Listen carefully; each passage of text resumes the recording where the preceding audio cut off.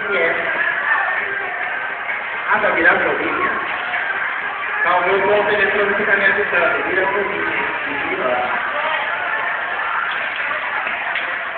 Vamos ler. Vamos agradecer a Associação dos Quiosques. Deixa eu ver tudo bem. Agradecer também a Oyster, agência de marketing. Ao senhor Renato Lambiati. É isso? Vamos ver se tem mais agradecimentos aqui.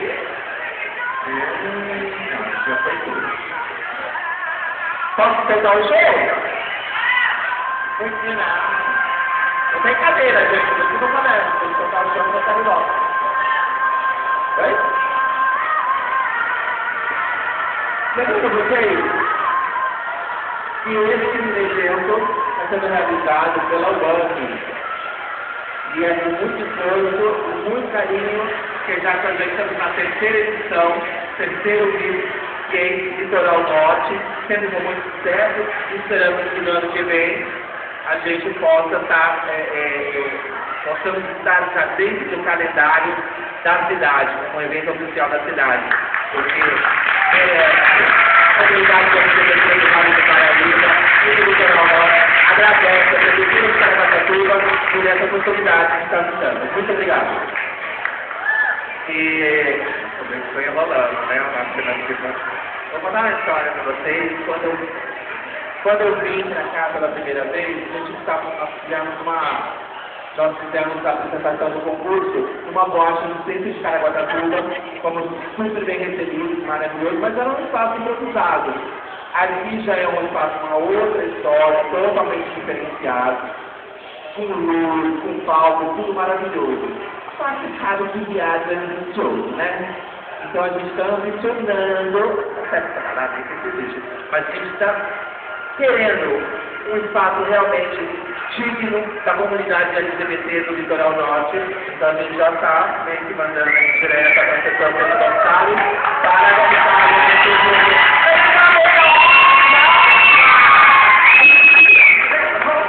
o espaço. Agora que eu ia falar o lugar do Mário Costa.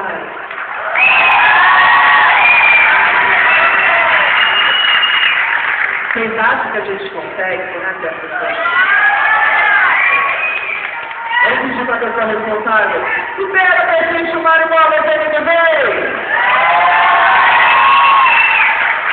E agora eu quero agradecer com muita falta, muito carinho, ela que foi a vencedora do Miss Gay Litoral Norte de 2010. Fazendo um show maravilhoso com vocês. Muitos aplausos, muito carinho para a senhorita Nayara sullyvam.